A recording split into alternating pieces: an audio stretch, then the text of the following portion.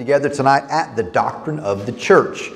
I put there in parentheses on your notes, ecclesiology. The fancy way to say doctrine of the church is ecclesiology. It comes from the Greek word ekklesia, which is the Greek word for that we translate church. Ekklesia really means the ones who've been called out, or the ones who have been called to assemble. And we're going to look at the doctrine of the church tonight and next Wednesday night. It began to be clear to me as I studied that I was not going to be able to cover all the important ground in the doctrine of the church in one session, or at least I couldn't do it without going really fast and probably going over time, which y'all know I never do. So we'll look and we'll make we'll look at what the Bible has to say about the doctrine of the church, and also what church history has had to say about the doctrine of the church. We won't get all the way through that, but we'll make some good headway. Excuse me. I'm trying to remind you week by week that this is a course called Systematic Theology, and Systematic Theology is a discrete area of study in Christian studies, focusing on how to go all the way through the Scriptures and place different truths that we find in the Scriptures into relevant categories, so we can sort of look at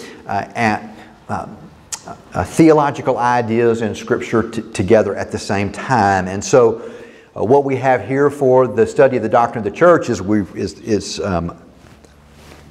the way the doctrine of the church is developed is to go through the Old and the New Testament, find all the Scriptures that speak of church or of the people of God, or how God calls and uses a people, pile all those Scripture verses together, look at the way the church has looked at them through the centuries, and craft together a statement of the doctrine of the church.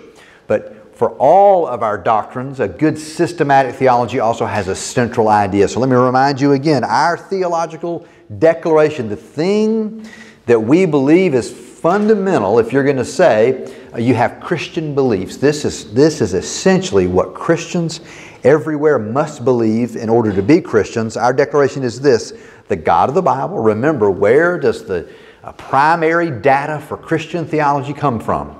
It comes from the Bible, all right? We don't hide that fact. We're not ashamed or embarrassed, or we'll let people know that later. We lead with the Bible as this miracle, a perfect treasure of divine instruction is what the Baptist Faith and Message says. And that's a good description. And so the God of the Bible is the God that we're talking about. But this God of the Bible is also the greatest of all beings. There's no one higher than Him. He is ultimate.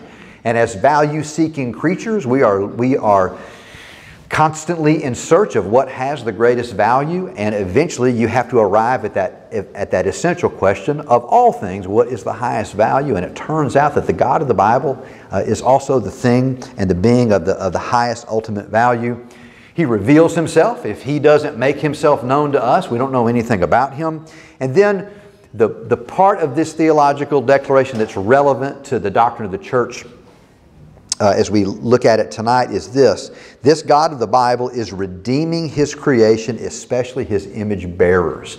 So what God is doing in His work of redemption is He is redeeming people, and we've declared that human beings are image bearers. We have a job, and our job is to reflect the glory of creation to the God who's worthy of it, and to reflect the glory of God into creation. As sort of an angled mirror is that image that I get from N.T. Wright. That's what image bearers are to do. We're to be the ones through whom God's rule and God's glory and blessing comes to the whole earth. We ruined that in Adam and Eve, and then human beings are in rebellion against that call to be image bearers, and that's sin. But when God rescues human beings, image bearers, and starts to restore us as image bearers, He also calls us together into a people. And so it's plural there, especially His image bearers. what God is doing, He is doing to call together a people through whom His kingdom authority and His kingdom purposes are unleashed into the whole world. And so He's doing this through His Son, Jesus Christ, by His Holy Spirit. And so here's the main idea of ecclesiology, or the main idea that we're asserting in the doctrine of the church, is that the church is a community of redeemed image bearers in whom and through whom God's ultimate redeeming work goes out to all creation. And here's the paradigm shift I've been hammering away at week by week. And here's how it applies to the church. We are not little saved people who pile up in one place and sort of safely have ourselves tucked away behind the walls of the church waiting for our trip to heaven. That's not what the Bible is talking about when it talks about the church. That tendency to think that what salvation is it punches my ticket to heaven so that I know what happens to me after I die, and then what I do between now and the day I die physically is I sort of just kind of do what I want to do. And then I've got the worry and the concern about what happens after I die, that's handled. That is not a biblical picture of our God and what God is up to. And so the correct view of the church is that heaven is coming down. The kingdom of God, God's ruling from His place in the heavenly places. God's desire is for that rule to come down. And it's come down through Christ. And it's been unleashed through the Spirit of Christ. And it's come down into His image bearers. And it creates a church. And so the church is to be this outpost of the kingdom. It's supposed to be this instantiation and manifestation of God's ultimate purposes for His creation. It should be a little picture of heaven now. A little picture of redemption and glory and power and purpose and meaning and joy now. And people ought to be able to find out that Jesus is Lord by watching us. The church is how the world finds out that Jesus is Lord.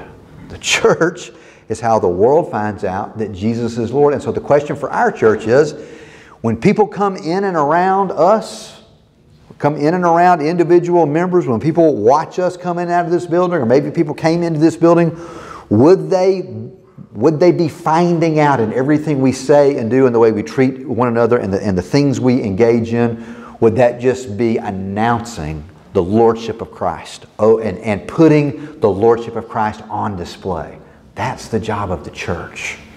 Not hiding out in a holy huddle until we take our trip to heaven, but an outpost of the kingdom of God, a broadcast and a picture of God's redemptive purposes for all things. So, what does and let me stop there. Any questions about any of that so far? Y'all with me? Okay. What does the Bible say then about the church? And I really want you to know that I am hewing very closely to your theology textbook. Theology for the Church is your textbook by Danny Akin. And what's unique about that text is each doctrine is written by a different author. And the author of the Doctrine of the Church is Mark Dever. And Dever is a denominational leader when it comes to what is the church. He has an organization called 9 Marks, which is the 9 marks of the church, what should characterize all churches. And so he's done a great deal of thinking. Mark and I served on a committee together for the convention, and I know him and appreciate a great deal of what he does. And his chapter is really long, and it is packed with information, and it's one you ought to familiarize yourself with. And I just thought it was so good that I'm really kind of following him closely, not only because it's good stuff, but also to point you back to your chapter in your textbook in case you ever want to go back and look at anything or get more info about it. All right? So what does the Bible say? One of the things that the Bible will say about the church is, first of all, the nature of the church. What is the meaning and essence and fundamental idea of the church? In the Old Testament, there is this idea of being called out. Kahal is the Hebrew word for congregation. It's the Hebrew word for the gathering of God's people. And it's a word that means to assemble, or the assembly. And it's rooted in the idea of those who are called together. So it's not just a group of people who happen to show up at the same place at the same time, but it's a group of people who have been called by an authority and are given their identity by that call. All right? So here's how this fleshes itself out. First of all, the nature of the church is an image-bearing in community. When God made the decision to make human beings in His image, how did He make human beings in His image? He made them what? Male and female. All right? At the very fundamental level of what it means to be an image bearer, we bear image in community. A man and a woman together bear the image of God. And then from that idea, they were going to be fruitful, multiply, and fill the earth. And so it is a family, it is a people. That's how we put the image of God on display. God creates people in community, and then He calls the people. Even though human beings rejected God's call to be image bearers, He redeems them and continues to desire to have this people who put His rule on display. So Genesis 1, God makes a people. Genesis 12, God calls a people. Remember, if you ever get lost when you're reading the Bible, especially Old Testament, and you need a North Star to get back to what's going on, you can get the what's going on question answered every time in Genesis 1 through 3. And anybody remember what's going on? I'm sorry, Genesis 12, 1 through 3. What's going on in Genesis 12, 1 through 3? It's Abraham is the center of attention. What's going on there? God's going to channel His blessing through Abraham. All right. That's right. Through you and through this great big family I'm going to create through you, all the families of the earth are going to find their blessing in this. All right? That's the people who are being called into existence. And so we're image-bearing in community. And so in Exodus chapter 6, again, after things have gone wrong and there's sin and brokenness and God's people are in slavery, then God sends Moses, and Moses calls the people out of slavery. And in Exodus 6, Moses is there in Egypt and he's laying out this mission before the people, and they're struggling on whether or not they're going to follow Moses. And then God reminds Moses to tell them, I'm going to be their God and they're going to be my people. I'm going to be their God and they're going to be my people. You can really boil down the story of the Old Testament to God's pursuit of that ideal. I'm going to be your God. And does God ever let His side of that covenant down? I'm going to be your God? Mm-mm. But it's the battle of having them be His people. And so then you've got this question as we look at what the Bible has to say about how Israel in the Old Testament relates to the church in the New Testament. There is a deep relationship between the two, but yet there's a distinction between Israel and the church as well. Many of you may be familiar with dispensational theology, all right? And dispensational theology really views a very, very, very stark distinction between Israel and the church. I'm not a dispensationalist, and so the most hard-edged dispensationalism is that God has a special role for Israel and they can even continue to be covenant people without trusting Christ, all right? Wrong, okay? Every Jew who is going to be saved is going to be saved because he or she puts their faith in Christ alone, okay? So there aren't two plans, an Israel plan and a church plan. There's only one plan. It's the Jesus plan, okay? But I also don't believe in what's called replacement theology, which is everything that God intended to do through Israel, that is all now being done through the church, and Israel essentially serves no ongoing purpose, redemptive purpose. Okay? And so I think there's a bit of a tension as you look in the Scripture about how Israel and the church relate to one another. But I would say very, very, very closely related. And it is okay to think in a sense that the church in the New Testament is the new Israel. And I think it's, here's how I put it. Everything true of Israel is true of Christ. And everything true of Christ is true of His church. And so that's how you get there. You get there through Jesus. Okay? The promises of God through Israel are fulfilled, but Israel has not been replaced. There's a close relationship between Israel, so close that the Apostle Paul can say in Galatians, he calls the church the Israel of God. He has no problem talking in that kind of language. And so Jesus is the link between the two. Jesus is the fulfillment of all the hopes and destiny of Israel. He's also the one who succeeds where Israel has failed. And so He's the summing up of all that Israel is about. And so everybody who trusts Christ and is in Christ, they're in Torah. They're in the identity of the people of God in that moment. Yet I'll just say, and this is a little bit of a discussion of a rabbit path. What keeps me attentive to an ongoing ultimate purpose that's uniquely related to Israel is God's ongoing relationship with Israel. I just think you have to pay attention to the fact that a nation goes out of existence and then comes back into existence 2,000 years later. And God seemed to be indicating that's what we should be expecting, that Israel is continuing to play an ongoing role. And for me, ultimately, and I won't spend a lot of time on this, but if you want to know more, you can see me later and I can bore the socks off of you with this. But another main point for me is Romans chapter 9, where Paul makes the case that the current and ongoing hardness or resistance of Israel to the gospel plays this unique role in making the gospel uniquely available to the Gentiles. And there's a role that Israel is playing in that. Looking forward to a moment somewhere out in the future where a great incoming of Jewish belief will be in keeping with the great incoming of Gentile belief that has characterized what's been going on over the last 2,000 years.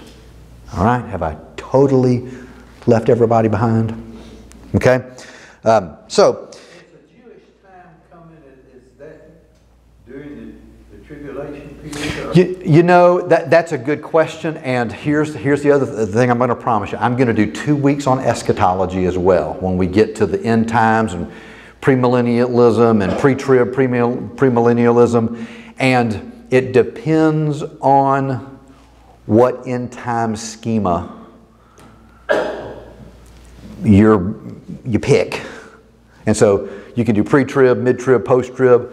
You can do none of that and have what's called amillennialism, but I'm getting into my eschatology stuff now. But my short answer is, my belief is that Israel is playing some role in God's ultimate purposes for bringing all things to a conclusion. And I'll flesh more of that out when we get to the eschatology part. But I think Israel, qua Israel. Yes, sir?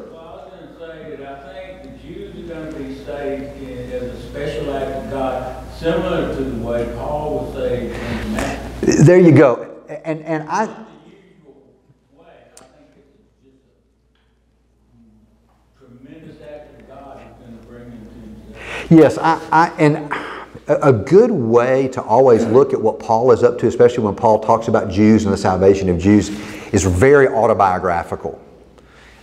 Even in Romans chapter 9, where he is speaking about this terrible resistance of the Jews to the gospel. Because that's the big question of the whole letter to Romans is, why are all the Gentiles coming in and then none of the Jews are getting saved? And part of Paul's answer is, I was like that. I was killing Christians. I hated Christianity and I hated the church and I thought I was right. And then something stunningly supernatural happened to me that was within the purposes of God. Because remember now, what did Paul's persecution of the church do to the church? Made it grow. All right? And that's kind of Paul's point in Romans chapter 9. There is an ongoing role for Israel's resistance that plays this role in pushing the gospel to the whole world. And isn't God amazing that He can take our mess and actually recycle it into greater glory and greater gospel advance? So, the distinctions then in the Old Testament, the ethnic distinction in the Old Testament, the people of God are ethnically distinct. They're all genetically related to Abraham. In the New Testament, they're ethnically, what's the ethnic makeup in the New Testament? Ethnically distinct, one ethnicity in the New Testament, church? This is important. It is precisely a Jew-Gentile multi-ethnic church. And please get this. This is often missed. We're glad for justification to mean my relationship with the Lord, but we're less interested sometimes in justification also for Paul means my being right related with all other believers, all other people. Okay? And so, when the church in Galatia is making the decision just to worship separately on an ethnic basis because it's easier. Do you think that people still worship separately ethnically because it's easier? Yeah, they do. And they do so for all the reasons that seem right to us. Okay? But when they tell Paul, we come up with a solution rather than irritating each other because we're different culturally and we got a little bit different angle. Why don't we just separate out? Remember what Paul's response to that is in Galatians? It's another gospel. The gospel of Jesus Christ doesn't do that. What does the gospel of Jesus Christ do to people who are very different from each other? He puts them together. And that shows the world the supernatural redemptive power of Christ alone. All right? So, in terms of government in the Old Testament, the people of God they rule themselves. They have their own nation. In the New Testament, they're ruled by, they're not in charge of the government. The covenant sign in the Old Testament is circumcision. The covenant sign in the New Testament is baptism. And all the way to the very end in the book of Revelation, there is still this distinction between the 144,000 and then this great multitude. So in the purposes of God, there is a unity and distinction where Israel is still playing kind of a unique redemptive role. All right? So that's the people of God in the Old Testament, people of God in the New Testament. In the Old Testament, the Hebrew word is kahal. In the New Testament, the Hebrew word is ecclesia. It's used 144 times in the New Testament. The New Testament intends to communicate that it was God's intent at the center to have a church. All right? To have a church. Ecclesia means basically the same thing that kahal means. In fact, in the Greek translation of the Old Testament, ecclesia is the word they chose to translate kahal when it appeared in the Old Testament. All right? So it means those who are called out as God's people, those who are assembled by God's call. Yes? So when Jesus first used the word ecclesia, His disciples are hearing assembly from the Old Testament, or is there already like a cultural context that they're understanding? So what did they hear when He first said church? Yeah, that's a good question. And the question is, when Jesus said, on this rock I'll build my church. All right, so that's really the first time the word church makes its appearance, and it makes its appearance on the lips of Jesus. All right?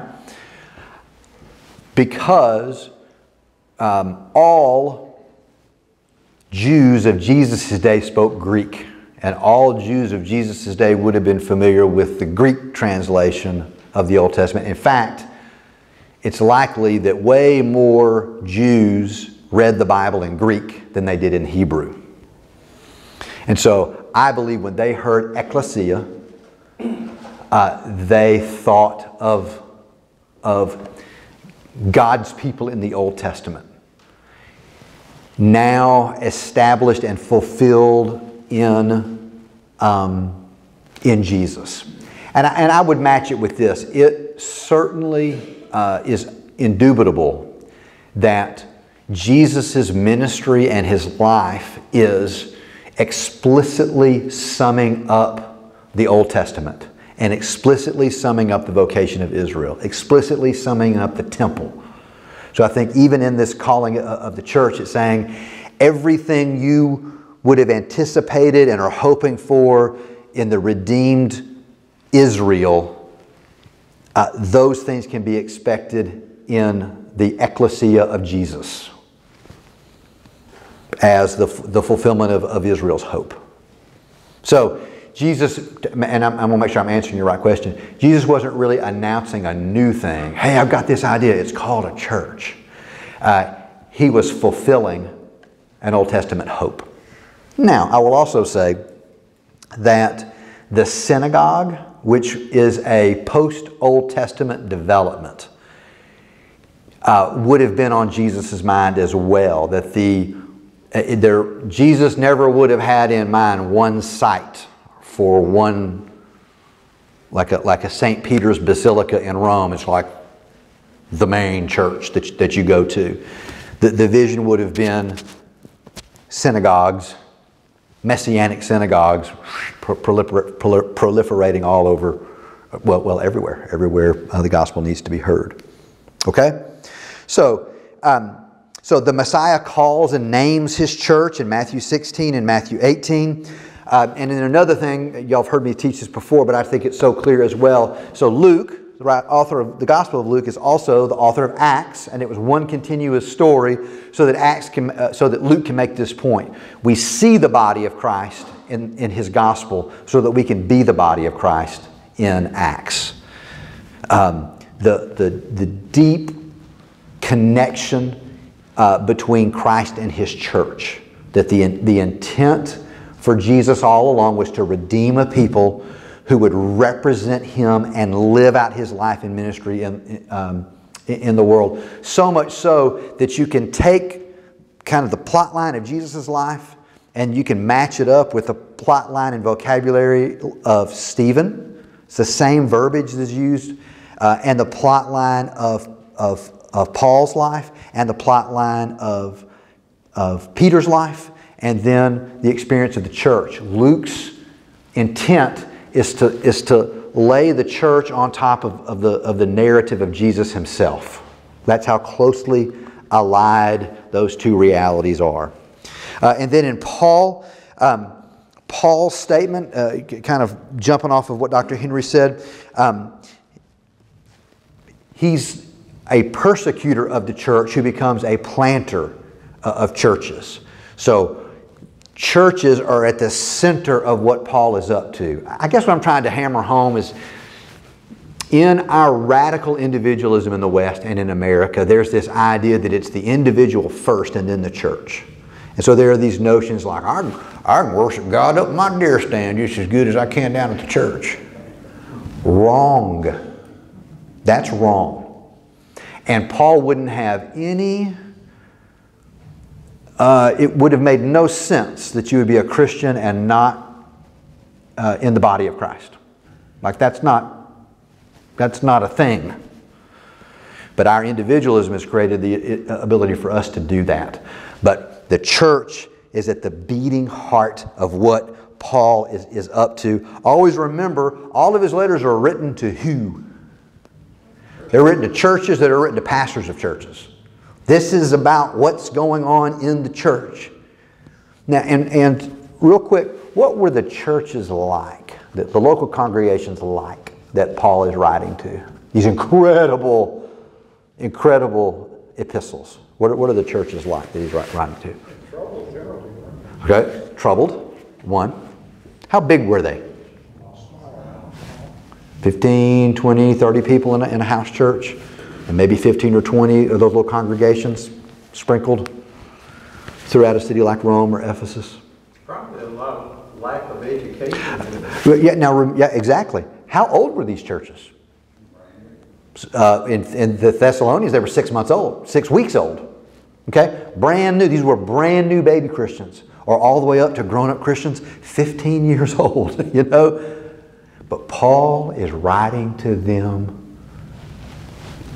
fully expecting for the manifold wisdom of God. That's what he says to the Ephesians, as a place where the manifold wisdom of God is going to be on display. Get ready. He had utter confidence that the church was Jesus' plan for the world. And he couldn't be happier about what God was doing in them, and he had a huge expectation. In Hebrews, I believe the letter to the Hebrews, the whole thing is written to culminate essentially, or to climax in Hebrews 10, verse 25. Do not forsake the assembling of yourselves together is the habit of some. I think the problem that the writer of Hebrews is seeking to solve is, because it's gotten hard to follow Jesus, we're just gonna take a vacation from church. And the writer of Hebrews' point is, if you think that, you do not understand Jesus. You do not understand the gospel. You've missed the whole point. And the whole letter is wrapped. Jesus is so much better than anything else. And He has called us together. Why would you not want to be together? Jesus loves the church. And you should too. All right? And then in Revelation, this is a vision for the churches. And it's a vision for the future of the church. How does the book of Revelation begin? Letters to who? The 7 churches. All right? And then the climax of that is the marriage supper of the Lamb. The bride and the bridegroom coming together and leading forth the glory of God over all creation and His redemption of all creation. And then this idea that the followers of Jesus are the followers of a slain lamb. That the triumphant people of God follow this ruler who is also a little lamb with his throat slit. I just think that's an incredible image. We overcame them by the blood of the Lamb and the word of their testimony. Right. So anyway, they're a people created by the gospel. In all of this, there are just these themes to catch on to, and then I'll try to keep us moving. So the people of God, the body of Christ, and the temple of the Holy Spirit. That's mainly Pauline imagery, but I think that's a great picture of the Trinitarian God who is eternally in community with Himself, and then He shares His interrelational life with that which He has created. And the main place where that very identity of the Trinitarian God that manifests itself in the church. We ought to have the same kind of unity as the Father, Son, and the Spirit. And so we're to be His people, His family. We're to be His body, which is a deeply integrated, a mutually necessary integration of people. And then we're the temple of the Holy Spirit. When Paul uses that imagery, we're to be the place where the power of God and the magnificence of God radiates out to whatever city the temple has been set in. We're representatives of God. And so the ideas that are joined together with that as the people of God, we are kingdom people. We're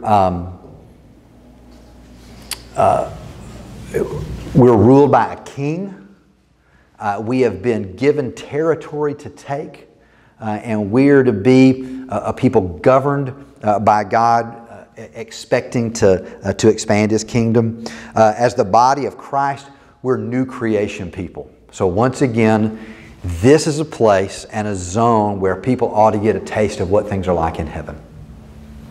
I said something in a sermon, I don't know, maybe 4 or 5 months ago. If you don't think you'll be doing it in heaven, go ahead and stop doing it now. Remember when I said that? And that really ought to characterize the church. We're not doing things that the world does in here because we're new creation people. which includes whining and griping and complaining and criticizing one another and being ugly to each other and ignoring one another's needs and putting ourselves before others, that sort of thing. All that's gone because we're new creation people.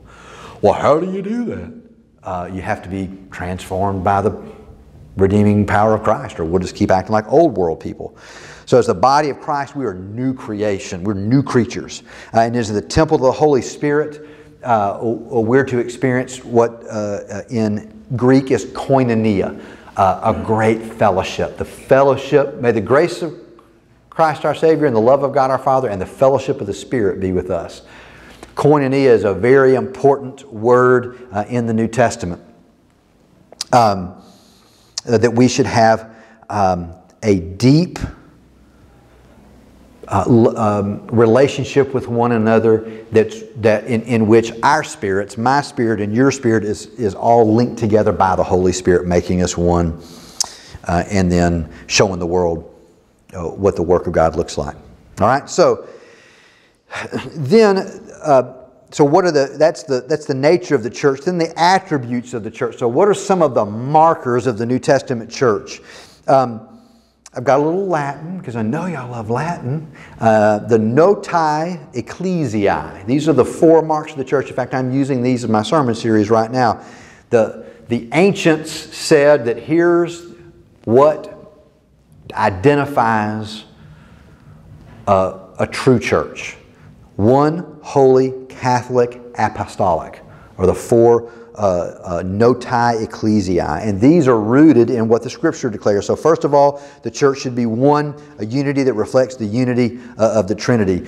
In John 17:21, Jesus is praying. Do anybody remember what He prays in John 17:21? Jesus is praying for us. That we would be one, just as I and the Father are one, so that what? So that the world can know that the Father has sent me. Our unity is how the world finds out that the Father has sent the Son. We got to move unity up in the things we think are most important. All right? So He says perfect unity. yeah. Yeah. Which is the unity of the Trinity. Perfect unity. Our unity reflects the Trinity, and it reflects the redemptive power to the world. Ephesians 2 talks about 2 men who are hostile to one another, enmity and strife, and the cross of Christ puts to death the enmity between us, puts us together from 2 men into what? Into 1 man, and that miracle shows the world what God can do. All right, so 1, holy. We're to be holy as God is holy. That's what's said in 1 Peter chapter 1.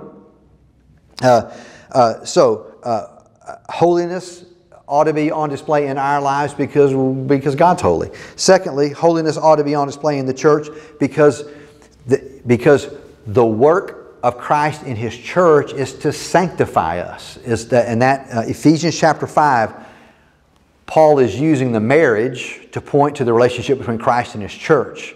And he loves her, and He washes her, and He beautifies her in order to make her ready as His bride. And so that's the work of Christ in the church, is to sanctify us and make us holy. And then we're to be a temple, living stones built up into a temple that's characterized by holiness so that the world can know. Please remember that holy, the word holy, we tend to hear the word holy and we think snooty and self-righteous and fastidious and majoring on the minors and holier than thou, right?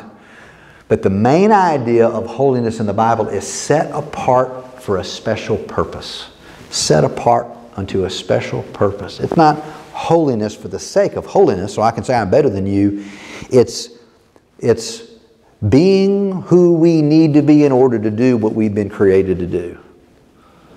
And so we're made holy and distinct so that we can do this redemptive work that God has for us. And the main thing is so the world can tell the difference between us and them. Thirdly, Catholic, all right? So I got some news for you. You may think this is good or not, but you're supposed to be Catholics. So we're going to make that switch, all right? The word Catholic in its original meaning didn't just refer to the Roman Catholic Church, but, and it's hard to find a good English translation of the idea of Catholicity, and I think the best word is manifold. The idea is that the church should be a place where, as individual congregations and as all believers everywhere, we're experiencing together everything that God wants to do in us. There's no lack. There's no, we came up against this problem and we just quit because couldn't figure out how to overcome it. The church is just constantly gifted and filled and empowered and energized to do everything that God wants to do in us. It's not how little, but it's how much does God want to do in us together. So it has this idea of universality. Jesus is King of Kings and Lord of Lords. It's written on His thigh. He is in charge of everything. And because He's in charge of everything and the world belongs to Him, there's no place where the church can't go and work redemptively. And then it manifests God's full provision. I wrote Ephesians 1:23, and now I cannot remember what Ephesians 1:23 says. You got it? Fire away. Which in His body and fullness of Him who fills all in all. There we go. Just as full of God as Jesus was, Jesus' church is to be filled with the fullness of God. Not a bunch of little nice people kind of being nice and kind of muddling through, but a people in whom God's glory is on display. One, holy, Catholic, and apostolic. Basically, this is founded in the Word of God. Founded on the Word revealed to the prophets and the apostles. Somebody read Ephesians 2:20, because you're almost there, Steve. Let's see here.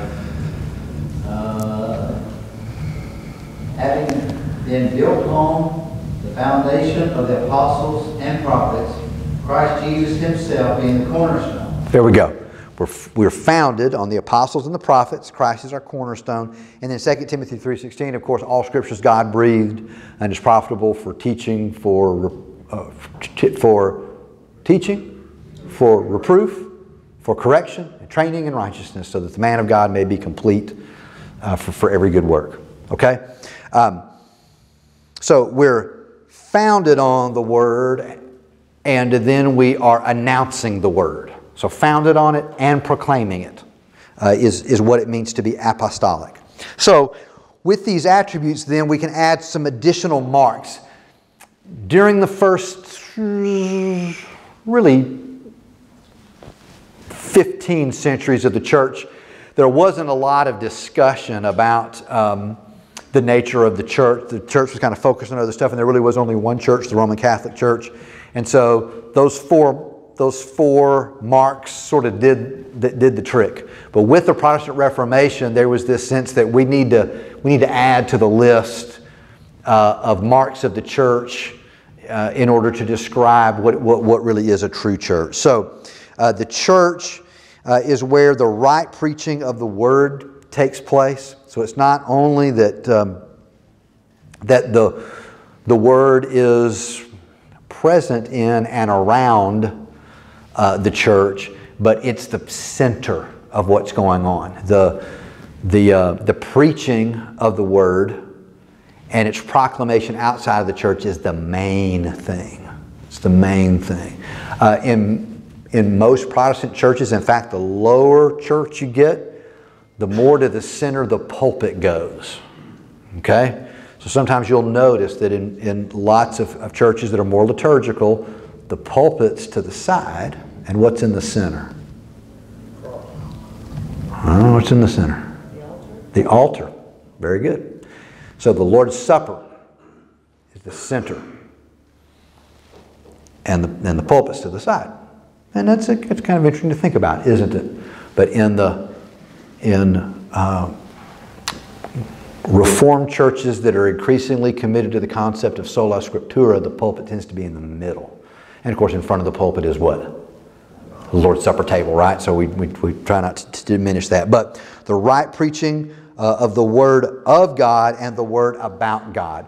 Not only are we created by the Word, but we're also to be in the process of learning it all, of preaching the full counsel of God, of knowing everything about it. The Word creates the church. Romans 10:17, I think I'll get this, is it's part of a faith comes by hearing, and hearing by the Word of God. All right? It's the Word of God that is primary in saving believers and creating the church. Right preaching of the Word of God. Secondly, right administration of the ordinances. So the kind of the big idea in the Reformation was the church is where the Word is rightly preached and where the ordinances are rightly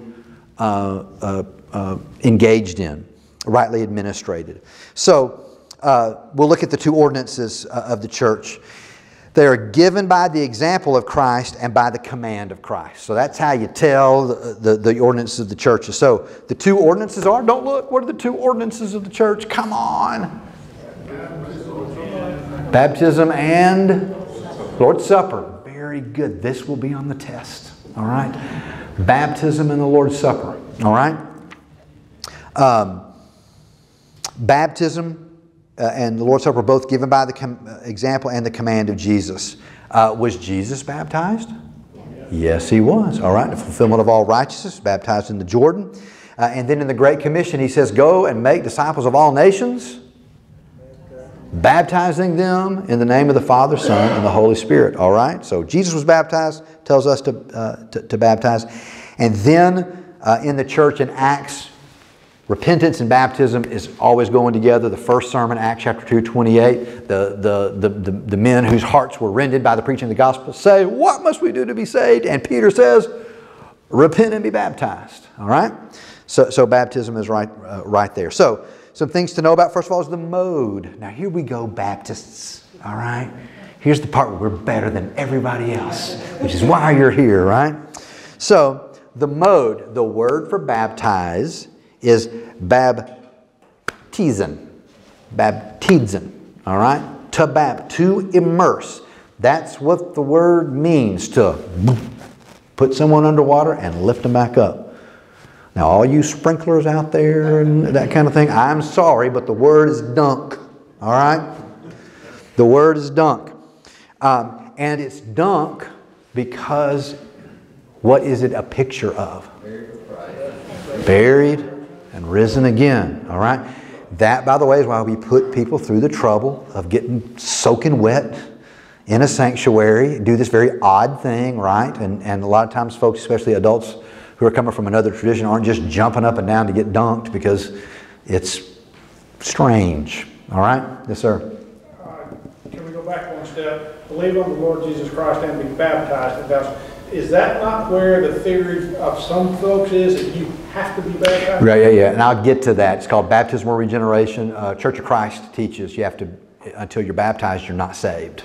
And they go to those verses where Peter will say, repent and be baptized. And those things have to go together. I'll get there. But because it's a picture of death, burial, and resurrection, that's why we teach that sprinkling doesn't really contain that picture of death, burial, and resurrection. That's why we don't sprinkle. And so Romans 6 is a good, strong baptism. You are buried with Christ. You die with Christ, buried with Him in baptism, raised to walk in newness of life. A very strong picture of the power and the meaning of baptism. So that's the mode. We just believe here in the Baptist church that you got to dunk them. And then who are the subjects? The subjects are, number one, free agents. This doesn't mean athletes who are wanting to get an extra $1 million. The technical meaning of that is people who are able to make a decision for themselves. And so these people need to be able to make their own decision about following Christ, first and second. And the subjects of baptism are those who repent and believe, who have themselves made the conscious decision to repent and believe and follow Christ. Then they are baptized. Again, we have the command of Christ. And we have the examples of Christ in this. And so, what are some of the limits of baptism then? It does not save us. What we teach is that baptism is a sign, it's a picture, an outward expression of an inward reality. And so while baptism is important, it does not save. So it does not save, and that's versus what's called baptismal regeneration. So if you want the technical term, you want to sound cool, or you're talking to your Church of Christ friends, and boy, do Church of Christ people like to talk about how baptism saves you, and you can say, oh, you mean baptismal regeneration, and that might throw them off kilter for a second or something. So baptismal regeneration, we don't believe the Bible teaches that. And it's not for infants. Why is baptism not for infants? Because they can't make their own decision. Somebody else is making the decision for them. And when we get to what the church history teaches, we'll get back to that. But infants can't be baptized because they can't make decisions for themselves. And baptism is an expression of repentance and faith. All right, then the Lord's Supper. Again, the example of Christ and the command of Christ. It's instituted by Jesus in Luke chapter 2. This is my body, this is my blood. And then he also says in verse 19 of Luke 22, do this in remembrance of me. I want you to keep on celebrating this meal together as an ordinance and by my command. So the mode is bread and wine. I got wine in quotes, right? Why do I have wine in quotes? Because I'm talking to Baptists, all right? And so, ours is grape juice. Have a little bit of trouble with fermentation. I won't spend a ton of time on this. In the Bible, it's wine, okay? And please, if you don't think this, don't get in a fight with me about this now, okay? We can fight about it later because I know the other cases. When in doubt, I just let what the Bible says be what it says, and I'm always a little struggle to bend something around. Now, I would agree that the kind of wine that was being drunk back in the day, you'd have to drink 6 gallons of it to get very drunk by it, okay? And only really wealthy people was drunkenness available to them because most people just didn't have the money to engage in that. But I don't think there's any good reason to believe that what was being consumed at the Last Supper was wine, which means fermented grapes, okay? The reason why we don't use fermented wine at our supper is there's a strong tradition in Baptists of being teetotalers. We kind of came up during the time of really taking a stand against the ravages of alcohol. Because I'll just go ahead and say, as a Baptist, I don't drink, and alcohol can cause problems. And so that's sort of our tradition. But the other ditch is that Baptists can get into is making the Bible say something that the Bible doesn't say, and then being very legalistic and judgy about those kind of things when the Bible doesn't. All right. So anyway, so we use grape juice, and then a fun story. I had a group with me in Israel. And we went to have the Lord's Supper at the Garden Tomb. Anybody ever been to the Garden Tomb in Israel? All right. And it's real neat. And so you have the Lord's Supper there, and they brought us the Episcopal elements. All right. And wow, you should have seen the surprised look on those Baptist faces when they had Episcopal Lord's Supper. It was fun to watch. Anyway. That's baptism, Lord's Supper. And so then the subjects who can take the Lord's Supper, those with an understanding of the significance of what it means for Christ to be for me and in me and through me, or Christ for us, through us, and in us for the world. Now, and here's what this means. I think it's a good idea. What do you do with your children? I think is one of the things that can come up when you have your kids with you in church. I think it's best that if they're not saved, that they shouldn't take the Lord's Supper. Okay, and it can be a great time to talk about, well, why you can't take the Lord's Supper yet. and I may get in trouble for this, but I don't think you need to slap it out of their hands. You know, if they get, you know, nothing's bad's going to happen. And so you'll get my point on that. I think the point is it's like baptism. It's a symbol of that somebody's already made a decision for Christ and that sort of thing. But I've been around people and Baptists who were just like, man, you're like, it's like blasphemy for a little kid who hasn't been baptized yet to have the Lord's Supper, and it's just awful. And I just wouldn't get that hyped up about it. And maybe I was what helped change my mind on some of that. We were having the Lord's Supper when Jake was a baby, and Janet had Jake sitting in her lap, and the little elements go by, and and Janet reaches in and she takes the element out, and you know how you hold it? You know how everybody just kind of like, I don't know what to do with my hands. You kind of hold it, and quick as a flash, Jake goes down the hatch. You know, boom. He was probably 3, something like 2 or 3. And he just thought Jane was handing him something good. And again, as usual, Jake was very disappointed once it went in, because I don't know that it's a rule that Lord's Supper bread has to be not that great tasting, but boy, it really doesn't taste too good. Anyway, I digress. All right. Do what? Okay, you could use a little salt. I'll let them know. I don't think there's anything wrong with a little salt being on the Lord's Supper bread. Now, yes. Is it just unsaved children that may not take the Lord's Supper, or anybody that's unsaved? Again, the right thing for the heart and center of what I think the New Testament says is that the Lord's Supper is for people who are saved. Now, another thing we get into is church discipline. There's also people who are under church discipline. It's called excommunication, and they are not to participate in the Lord's Supper. But that's a whole different kettle of fish, and we'll touch on that. I know, for instance, at John MacArthur's church, before they have the Lord's Supper, he reads everybody who can't take the Lord's Supper. Like, if you're here and I read your name, you may not take the Lord's Supper. Whoa. So I don't see us doing that. But we'll get to that question of how it relates to church discipline.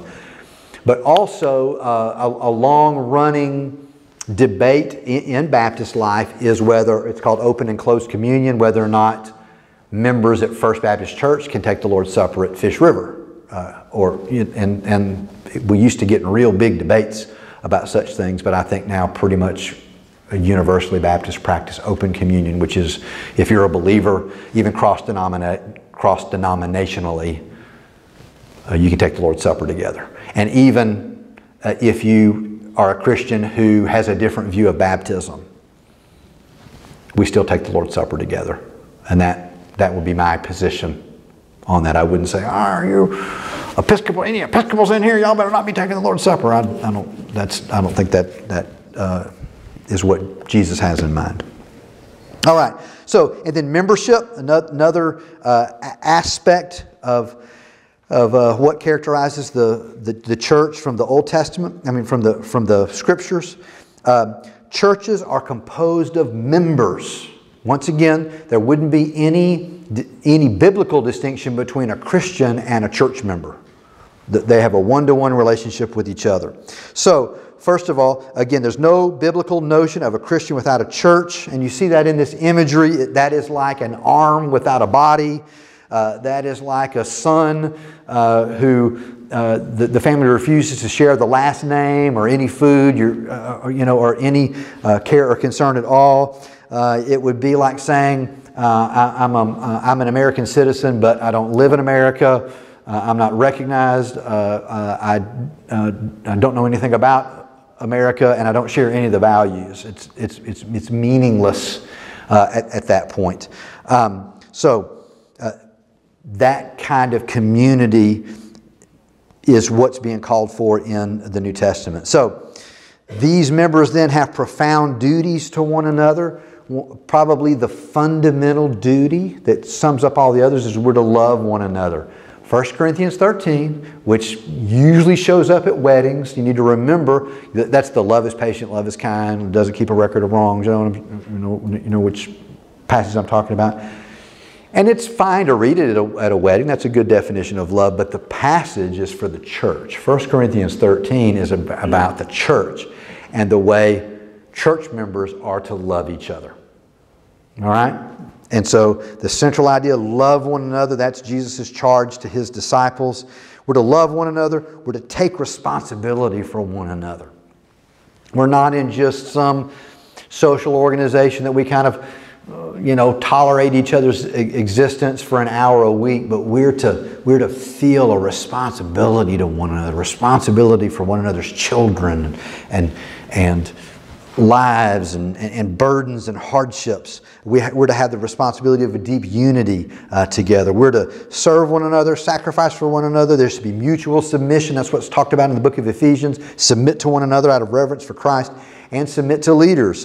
Hebrews 13:17 says, obey your leaders because they're given charge over your souls. And so these are the duties that ought to be on display in the church. And then our polity, that just means the way we govern the church, the way we make decisions and work together.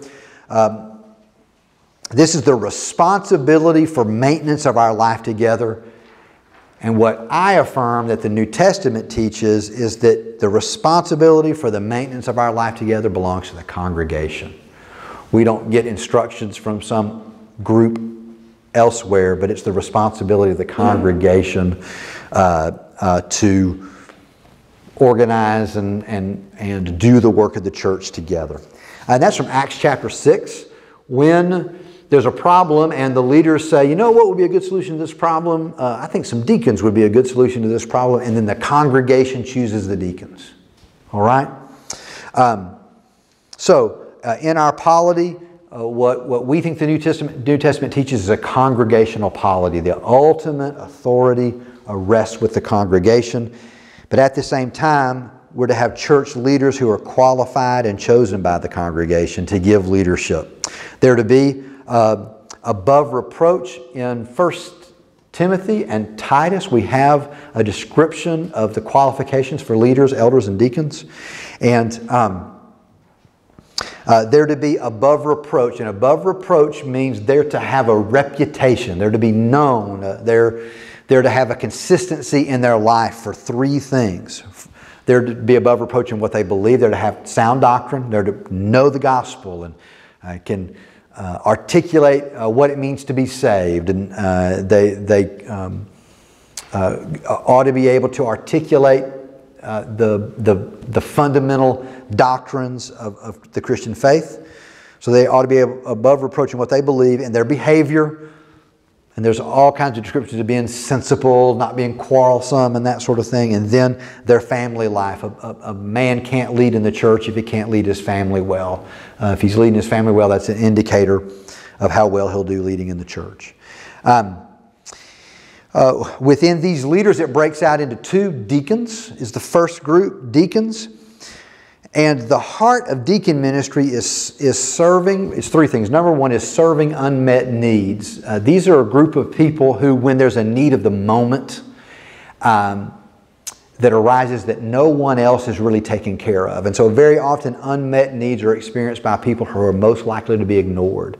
So the deacons have a special attention, and in Acts chapter 6, it's to the widows. These little ladies that, don't have very much to give, and they're older, and that sort of thing. It might be easy to ignore them. The deacons pay special attention to them. So meeting unmet needs, meeting unity needs. There's a unity problem. People in the church in Acts chapter 6 have gotten a little bit aggravated with each other, and so the deacons exist to bring people back in a unified relationship with one another, and then to meet leadership needs. The leaders in Acts chapter 6 say, we don't have time to stop what we're doing in ministering the word and praying, and so we're going to have some people come along to help us. Okay? Now, I'll tell you, one of the traditions that's grown up in churches and even in the Baptist church is deacons as a board of directors. And that really grew up during a time period when Baptist churches were very rural. But still, by that time in the 17 and 1800s, all Baptist churches really expected to have a preacher that was trained and sort of uniquely not among the lay people, all right? So you needed to have a preacher at every church. But if you were a tiny Baptist church in rural North Mississippi and you needed a preacher, how would little rural churches work out having a preacher? They'd share them, all right? And so one preacher might have 4 congregations. And often what that meant was that they just one a week, right? And so since the preacher or the pastor or the shepherd was gone most of the time and couldn't be there even to know the congregation, it became increasingly the deacon's job to run the church.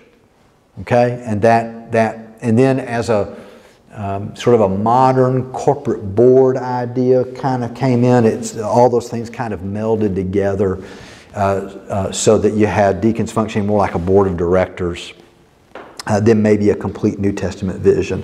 And so the churches and Baptist churches have had to kind of work through that distribution of power, especially the relationship between pastor and deacons. I'm thankful at our church that we don't have a pastor deacon, that sometimes you hear about, but that's how that rose up. But really the idea is that deacons should be serving, and one of the groups the deacons should be serving are the pastors. Okay, and then there's pastor, and you see 3 terms in the New Testament: pastor, elder, and bishop. And for all intents and purposes, pastor and elder and bishop, they're all referring to the same role. All right. Pastor means shepherd. Elder means somebody who's older and experienced and knows what they're doing. And bishop means overseer, someone who's really looking.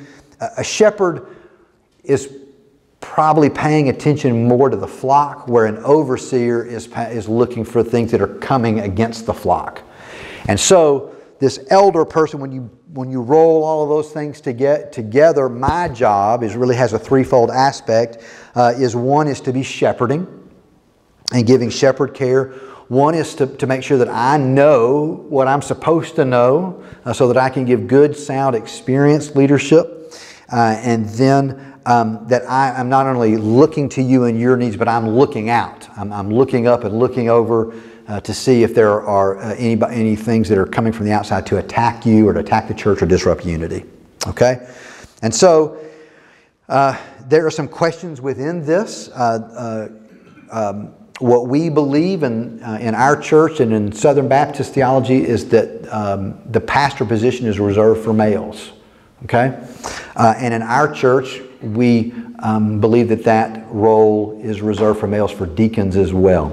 It's honestly a little harder to make a case for male-only deacons just because Phoebe was a deaconess in Romans and that sort of thing. But I'll just leave that where it is for now. But it's easier to make a case for pastor as male only. Paul makes a case for the ordering in the household and leadership being reserved for men in the household, and that ought to be mirrored in the church. And I think in a practical level, for men to be spiritual leaders in their homes, they need a man to be the spiritual leader over them at the church. So that's a little bit of my thinking on that. And then another aspect of a New Testament church is discipline. And the point of discipline is to restore straying members. And here's the main reason why most churches have abandoned church discipline. We've talked about it across the years here, but we really are still trying to figure out what it might mean to be a church that practices church discipline. Baptists used to love them some church discipline. About 100 years ago, we loved booting people out. And smacking people and we called it church discipline. But it was mainly, the point of it was to kick people out of the church for misbehaving. But the point of discipline is what? The New Testament point of church discipline is what? Is to restore people who are... And to say that guy is really, that gal is, that family is really hurting and having a problem, and we are going to go get them. And sometimes in having to go help people, you got to, it's a little tough love. You got to say, this is what you're doing is not, this is not God's will for your life. It's not God's will for your family and your children. And so we're here to say, how can we help you get back in the will of the Lord? So it's to restore straying members. Galatians chapter 6 verses 1 and 2 says, you bear one another. If you see a brother sinning, go to him and try to restore him, try to bring him back. Matthew chapter 18, when a brother is sinning, you go to him and you take a few others, and then you take the whole church, and as the last ditch thing, you say to him, hey, you are out of fellowship, and you're to be treated as a tax collector or a sinner. All right, we hear that, we think, whoa, treat somebody as a tax collector and a sinner? That sounds kind of harsh. Except, how did Jesus treat tax collectors and sinners? He loved them. Now, he said things to them like, go and sin no more, repent, stop doing this. But Jesus loved tax collectors and sinners. He just needed to make sure that they knew they were tax collectors and sinners. He never hide the fact that they were headed in the wrong direction. But his attitude towards them is beckoning them, calling them into right relationship with himself. So I have there, it's the whole point of this is not to shoot the wounded. I think sadly very often in churches, if anything is done to people who are struggling or blowing it, people who are just blowing it, the tendency is to either ignore because we don't know what to do. And so we see a brother that's straying or struggling, or brother or sister straying and struggling, and nobody does anything. And they just finally suffocate spiritually and they're gone.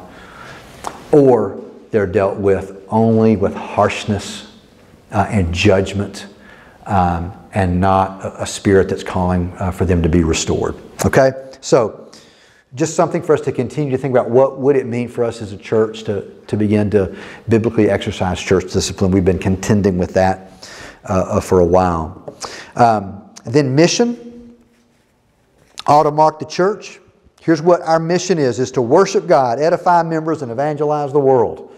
And it's not in that particular order of importance. All three are interlaced and important. Worshiping God and edifying members, Ephesians chapter 5, those verses there.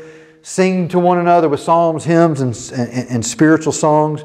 Building one another up, encouraging one another. And then evangelizing the world. That GC there is a great commission. Go into all the world. Preach the gospel to all nations. Baptize them, which will make churches. And see the word go forth to all the world. And then finally, consummation. One day we will be what we are. And I put that in quotes because that's kind of a strange sentence. But one of the ways to characterize Paul's ethical instruction to the church in his letters is be what you are. Be what you already are. Another way is already not yet is a way to think about how Paul thought of the church. Right now, Dennis Watson has everything that God makes available in Christ Jesus. It doesn't come in an installment plan. It doesn't come a little bit. It is all available right now. And Dennis is still in a sanctifying process where he's learning what it means to lay hold of and access the fullness of what God is doing. And it won't be until he's glorified that he'll come into the fullness of who he is and what he's been given in Christ Jesus. And so it is for the rest of us. So the New Testament also pictures the day when the bride and the bridegroom finally come into the fullness of that relationship. And that new creation picture, the new Jerusalem coming down out of heaven, the marriage supper of the Lamb. And that kind of circles all the way back around to we're to be this place where the world to come, there's a whisper of the world to come now through our lives, and a picture of what it will be like one day. Steve, you got a thought? Yeah, I've heard that that's why God is so patient with us, because He sees us now of what we will one day. That's right. That's right. And I think He wants us sort of see each other the same way so that we don't get weary and lose heart, or we don't lower our expectations. But we also know, and doesn't it help you to treat each other better when you remember we're all a work in progress?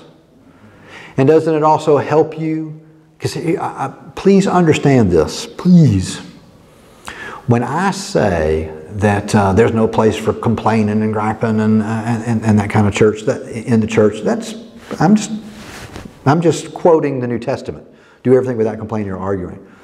But Paul also talks about urging one another to be better than we are. And sometimes Paul had to pull somebody to the side and say, hey, that ain't going to work. You know, that's not good. And we're going to need to change that. It doesn't mean we're all pretending like there are no things that could be made better. That's not love. And frankly, that's not how it works at 205 South Drive. Janet loves me, but she needs me to keep picking my game up little by little, okay? And when I'm not, she doesn't mind saying, yo. There's an area of improvement I would like for you to pay attention to, okay? That's love. And the way the church does that is that we hold together simultaneously. There's nothing we can do to make God love us more. There's nothing we can do to make God love us less. And forgetting what's behind, I press on to the upward call in Christ Jesus with all my effort, moving from where I am to where I'm supposed to be as a believer. And that may be let me draw things down. First of all, I've covered a lot of different ground. What questions might you have?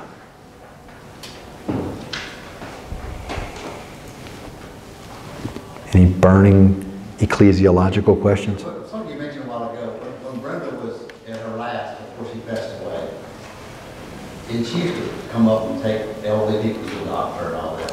But she said, if I can get through this, indeed, I know I may not, on this side of heaven, if I can get through this, there'll be nobody I can run into or come in contact with that will want for anything if I have anything to do with it. Yeah. That's it. That's the point. And that's really the point of the church, is that rather than it being something that sort of operates a little bit on the margin of our life, it's this nice thing to have around. It's at the center of what God is up to in us. And I think that's a good way to think about it. The great bulk of the work that God wants to do in you individually is going to happen in and through and with this body. I'm not saying that you won't. There aren't other things that God wants to do and teach you outside of the body, but the clear teaching in the New Testament is the great bulk of that. God's engineered it and wired it up so that it happens in and through the church. And the more fully and completely you can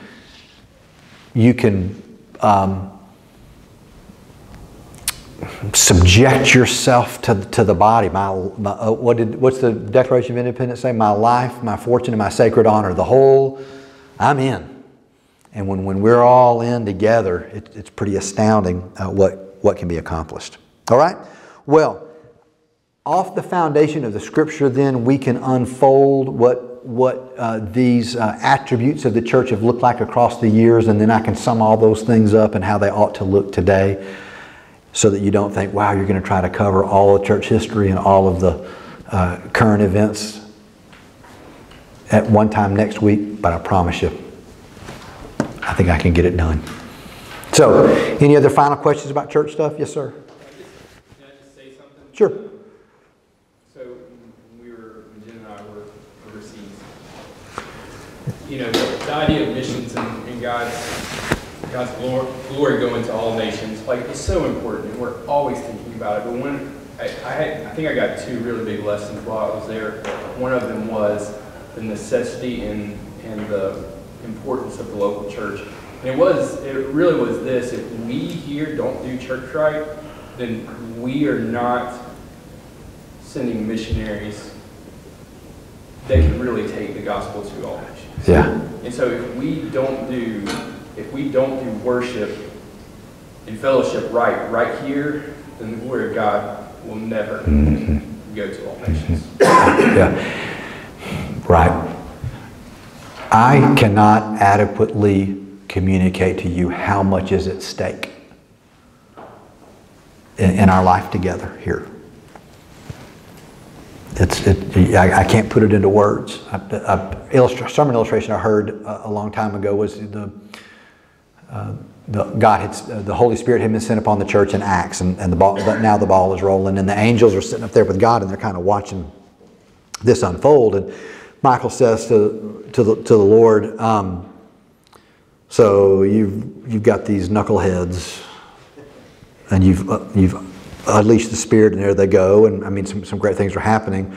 But what's the plan if this blows up? And the Father says, I don't have another plan. This is the plan. Now, the gates of hell cannot prevail against it. So there is this sense in which the church universal and the church triumphant, it can't ever be stopped.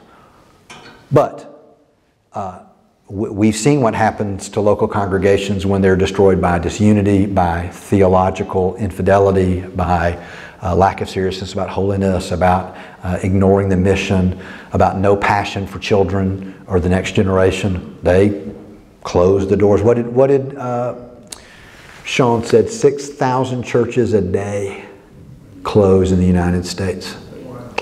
And Sean was going back over that statistic, and he was like, I don't think I have that right. It must be 6,000 a year. He went back and looked. Now there's lots that are coming, maybe not be a day, maybe a year. Anyway, thousands of churches close their doors. And I can drive you around Baldwin County and Mobile County, just show you the places that just gone out of business. In the Netherlands, there is a glut of empty, unused churches, and they've run out of stuff to turn them into. They turn them into coffee shops and laundries and that kind of thing, and now they just sit empty and dilapidated. I think 2030, something like 2030, there will be no Christians in the Netherlands. They just look at the decline in the statistics. So much is at stake. People go to church. Do what? Fewer than 2% of the people go to church. Yeah, and falling. So much is at stake. And then to not end with a dark picture, I was getting ready for tonight. I have no memory of not being in a Baptist church. My whole life. And I always want to be careful. I know I kind of give you a hard time a little bit as Baptist because I are one, and so it's fun. I'm just having a little fun. Let me tell you what, everything good about me, everything that's worth anything about me is what the Lord Jesus has done through wonderful Baptist churches that He's allowed me to be a part of. They have formed me. It was the spiritual womb of my life. I do not remember not knowing about Jesus. I don't have a pre-Jesus intellectual life. My memory is populated. Sam Cochran was my second grade Sunday school teacher. Now I was in second grade, so I'm a little kid. But my memory of Sam is that he was like 12 feet tall. He's probably 5 feet tall, but he was just great. He's a man, and a lot of times men are not the ones who teach second grade Sunday school. But Sam did. He was the band director at the local high school. And Sam, when we came in, he would clap his hands, and I've been waiting for y'all, and we're going to learn about David and Goliath, and out comes the flannel board, and I learned what a Christian man was. I also learned about David and Goliath and Jesus and Easter and all this, but I also learned that's what a Christian man looks like. And that's what being excited about Jesus looks like. And that's what not being ashamed of the gospel looks like. And that's what commitment at church looks like. That's what men do. And so every good thing is because of the faithfulness of godly people in the churches where God put me. You had a thought? Yes, ma'am. My mom took me to church from the day I was born, I guess, because I don't remember anything else. But what do people that are sprinkled? I don't understand that religion. Do they think they are, so babies are sprinkled in some religions. Do those people, as they grow up to adults, realize they've got to make a decision for themselves? Yeah, that's the question of folks who have been baptized as infants is not an uncommon one that I'll encounter when they come and they connect here and even want to join. And so here's what I say here's what I say when I'm talking to someone like that, is I am thankful for everything the Lord used to bring you to today. And because those families that gathered to christen their babies, they were people of goodwill. It's a sign in that tradition. It's a sign of a covenantal hope that this child, would become a believer and that sort of thing. And so, rather than saying you're wrong and we're fixing to put it right, as I say, I'm thankful for how God used your churches up to this point, the love of your parents and that sort of thing. But here in our family of faith, our understanding as we look at the Scriptures is that New Testament baptism is pictured by being lower below the water and lifted back up, and we call it believers' baptism. That means it's for people who are believers. And I find that almost all the time, folks are open to that approach rather than being, what were what were y'all thinking? And sometimes I think we can be unnecessarily harsh, but also we have to say what we think the Scriptures teach. And frankly, the people who come here to go to church are attracted here because we preach and teach the Word of God, and so they're already here because they love the Bible and they want to do what the Bible says, and they know that that's what we're trying to do as well. Does that answer your question? Yeah. And what we'll do next week is I'll tell you how we got to infant baptism, because I know on the kind of the Baptist end of things, we tend to look at that and think, wow, that's how do you get there from the Bible? But it's actually an interesting story, and I will tell you, there's a reason why we're called Baptists, and it has to do with the decision not to do infant baptism anymore. It's a really fascinating story, so you'll want to come back next week to hear that story. Let me pray. I'll let you guys get going. Father, thank you for calling us together to be your church. Help us to really live it out. To not settle for anything less than your word and what you've called us to be. I ask all this in Jesus' name. Amen.